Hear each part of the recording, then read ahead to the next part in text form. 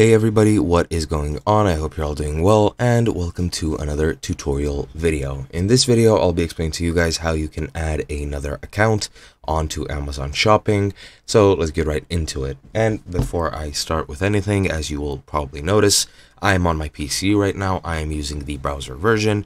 However, that process is pretty much the same for both PC and mobile phones, so just follow this tutorial and you should be able to figure it out yourself on the mobile phone. But now that I've explained that, as you can see, I'm logged into my account and I'm going off of the presumption that you are logged into your account and just want to add another with it.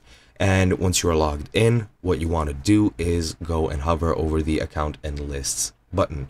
Now, as you will notice here, you have all these several options, and one of these options is switch accounts. What you want to do is click on switch accounts and just click on add another account. Here you will need to sign up for a different account, and once you do, you will be able, well, you will have another account.